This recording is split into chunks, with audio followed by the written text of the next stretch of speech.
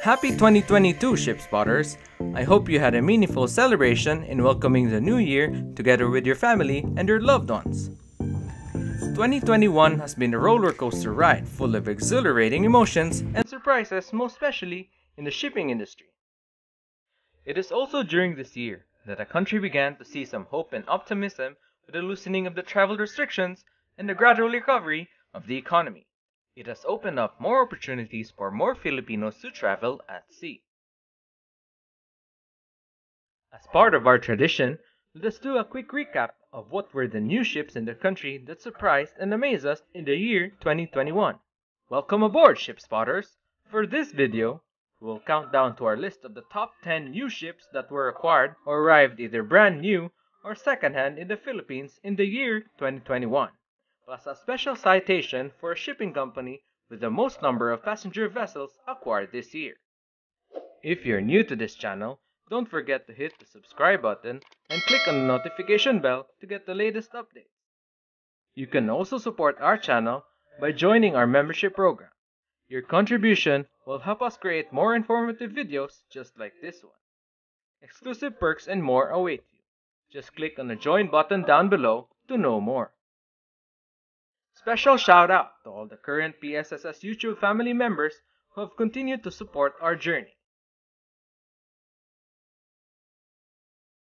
Please support the respective YouTube channel as they have been very supportive to the cause of the group.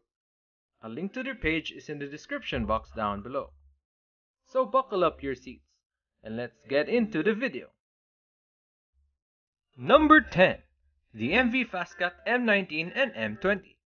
The operator of Fastcat, the Archipelago Philippine Ferries Corporation, has formally received its two brand new additions to the Fastcat fleet, the MV Fastcat M19 and MV Fastcat M20 last May 2021.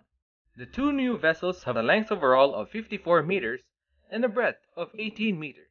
These new sister ship features new design improvements compared to the original Fastcat design. The Fastcats M19 and M20 were inaugurated last September 10, 2021. The Fastcat M20 is currently serving the Batangas to Calapan and vice versa route. Up next, on 9th place, are the two new latest acquisitions of Santa Clara Shipping Corporation, the MV Don Eduardo and MV Don Antonio. They were both acquired by Santa Clara Shipping Corporation in the second quarter of 2021. The MV Don Eduardo was the former Kokusai Maru No. 32 when she was still in Japan. She has a length overall of 66 meters and a breadth of 15 meters. The second vessel, MV Don Antonio, was the former Hinase Maru No. 3 when she was still in Japan. She has a length overall of 64 meters and a breadth of 14 meters. The MV Don Eduardo has already finished her refitting works and will soon sail the Masbate City to Piodoran and vice versa route. On the 8th place is the MV October Lavender of Atienza Inter-Island Ferries Incorporated and LCT Martin 7 of Maayo Shipping Incorporated. The MV October Lavender is a locally built brand new vessel owned by Atienza Inter-Island Ferries Incorporated. She has a length overall of 68 meters and a beam of 15 meters. She was launched last December 17, 2021. The vessel is currently having some last-minute refitting works and is slated to be commissioned by summer of 2022. While the LCT Martin 7 of Maayo Shipping Incorporated is the latest locally built brand new LCT vessel delivered to the company. She has a length overall of 66.48 meters and a breadth of 13.72 meters. She entered into service last January 2021 together with the rest of the fleet in connecting the island of Cebu to Negros Oriental. Both vessels were proudly designed and built by RAJ&T Marine Services Incorporated in their shipyard located in Navotas. To know more about their information, visit their official Facebook page. A link to their page is in the description box down below. Up next, on the 7th place, is the MV Light Ferry 9 of Light Shipping Corporation. Not to confuse you all guys with the former MV Light Ferry 9, which was this one. But this time, this is a brand new MV Light Ferry 9. She is a 2,107 gross ton brand new vessel built in China. She has a length overall of 70 meters and a beam of 13 meters. She has a service speed of 12 to 13 knots and has a total carrying capacity of 400 passengers and 17 units of 10-wheeler trucks. She was completed in January 2020, but due to the global pandemic, her delivery was delayed for more than a year. She arrived in Cebu last January 9, 2021, and is currently serving the Tagna-Bohol to Cagayan de Oro and vice versa route. On the 6th place is the MV Santa Brigida of Montenegro Shipping Lines Incorporated. She is the third brand new vessel built by San Pedro Shipyard Corporation in its yard located in Dalahican, Lucena. She has a length overall of 72 meters and a breadth of 14 meters. The vessel has a service speed of 12 to 13 knots and can reach a top speed of 16.3 knots. She was launched last February 2021 and had her maiden voyage last March 7, 2021. Fun fact: PSSS was invited to the launching of MV Santa Brigida and had an exclusive FB Live tour and coverage inside the vessel, which can also be viewed on our YouTube channel as well, so please check it out. We are down to the last top 5 on our list, so hold your horses, as the 5th spot belongs to MV Masbate City of Co Shipping Lines Incorporated. This vessel might not be brand new or a recently acquired vessel from Japan, but this acquisition is a big milestone for the company and the significance of this vessel to the home province of Masbate. She was the former ferry Okiji when she was still in Japan. She first arrived in the Philippines in 2004 under the Moreta Shipping Lines as the MV Love 1, plying the Manila, Dumaguete, Rojas, and vice versa route. The vessel was sold to Medallion Transport in 2014, together with her fleetmate, the MV Nikki. The MV Love 1 was later renamed as the MV Lady of Love, and eventually served the flagship routes of the company.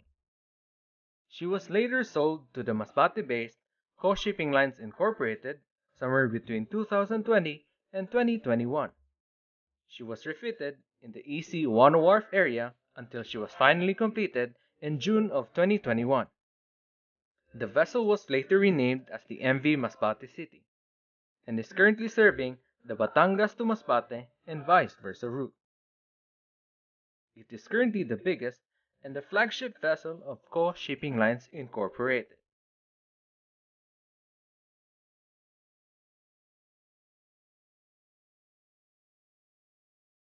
On 4th place is the MV Starlight Phoenix of Starlight Ferries Incorporated. She was the former MV TransAsia 20 from their sister company TransAsia Shipping Lines Incorporated. She is a RoPax vessel built by Kegoya of Japan. She has a length overall of 97.8 meters and a breadth of 16 meters. She was transferred to Starlight Ferries in 2021 and later became the MV Starlight Phoenix. She is currently serving the Batangas to Bugo, Cebu and vice versa route, with side trips either to Estancia, Culasi, or Rojas City. She is the sister ship of MV Starlight Venus, which shares the same design, configuration, and same dimension. Fun fact: PSSS covered the inauguration and launching of the MV Starlight Phoenix last July 31, 2021. You can check out the event video, which can be seen on our YouTube page. Might as well check out the video during her time as the MV TransAsia 20.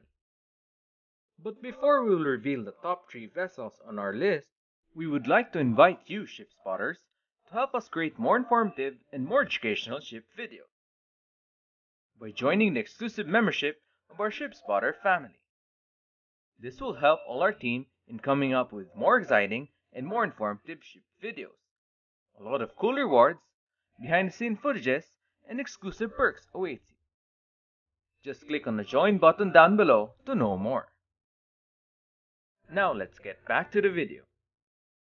The number 3 on our list is the MV Filipinas Agusan del Norte of Cocalyong Shipping Lines Incorporated. She is the first brand new RoPax vessel of Cocalyong Shipping Lines after 32 years of operations, and it is the first RoPax ferry in the country today that sports an inverted bow. She is a brand new vessel built by Linhai Huipu Shipbuilding Company Limited in China, but the machineries and equipment inside the vessel are said to be sourced from Japan. She has a length overall of 102 meters and a breadth of 18 meters. She has 2 passenger decks and is reported to have a gross tonnage of 6,202 tons. She arrived in Cebu last December 2, 2021. The arrival of the MV Filipinas Agusan del Norte has surely made a last-minute blast this 2021, and her upcoming launching and maiden voyage is really something to look forward to this coming 2022. And PSSS has a full coverage of her arrival in Cebu on our channel, so please check it out. Up next, in second place, is the MV TransAsia 21 of TransAsia Shipping Lines Incorporated. The vessel has an overall length of 122.75 meters and a breadth of 20 meters.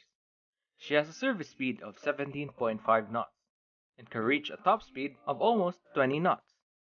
She arrived in the Philippines last May 2021 and was inaugurated last July of 2021. She is currently serving the company's flagship route, the Cebu to Cagayan de Oro and vice versa route. The MV TransAsia 21 currently holds the title of the country's biggest brand new RoPax vessel today. Fun fact: the PSSS was able to capture her arrival, her inauguration, and her maiden voyage. Check out our other videos of her in our channel. And now, the moment you've all been waiting for. And the first on our list in the top 10 new ships of 2021 is no other than the new generation of Tugo liners, the MV Tugo Maligaya and the MV Tugo Masagana. Nobody has ever anticipated the arrival of these huge RoPax liners, as we are expecting a decline in ridership in the liner category due to the ongoing pandemic, as well as the restriction of travel to the different parts of the country. But Tugo has greatly surprised the riding public, with the introduction and the arrival of its new generation of Tugo liners, the MV Tugo Maligaya and the MV Tugo Masagana. These vessels were the former Yamato and Tsukushi of Hankyu Ferry when they were still in Japan. The former Yamato was actually sold earlier in 2020 to Stena Group and was renamed as the Stena Nova. Fun fact: did you know that Stena Nova made headlines in the local media news outlets during the early days of the pandemic in 2020, when she was supposedly on her way to be delivered to her new owners to Europe?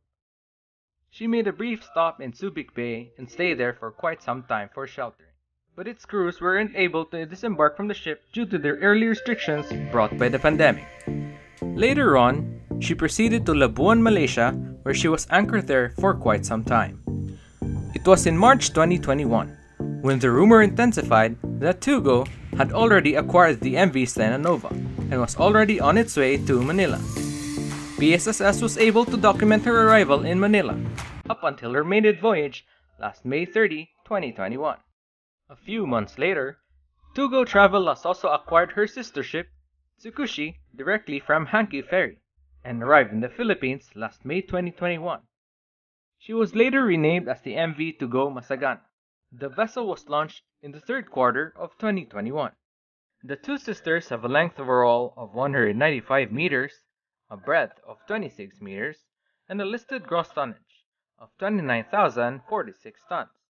They are capable of reaching speeds of up to 23.5 knots, which is currently the fastest liners in the country today. The two sisters are also the latest liner ferry to arrive after 7 years. The last one to arrive was the MV St. Therese of the Child Jesus in late 2015. They also currently hold the longest liner ferry in the country ever acquired in recent times. We have a trip review of both MV Tugo Maligaya and MV Tugo Masagana on our channel, so please check it out. But before we end the video, we also have a special citation for a shipping company that has the most number of passenger ship acquisitions for the year 2021. Not only this company has acquired a lot of vessels, but it also made this province a new transit hub for passengers and cargo shipments. The company is no other than Co Shipping Lines Incorporated. This company has been aggressively acquiring local ships with a total number of 10 ships for 2021 alone. The company aims to make the province of Masbate a transit hub or a gateway in connecting Masbate to the neighboring islands and provinces by introducing new missionary routes, and to create an alternative options for passengers and cargo shippers in the transport of goods and services to the rest of the country. This is a very bold move made by the company and great news for the entire shipping industry as well. That is it, mga ka-ship spotters. We have wrapped up our top 10 new Philippine ferry ships in 2021. What do you think? Please let us know in the comment section down below. Here's a special shout out to the following subscribers.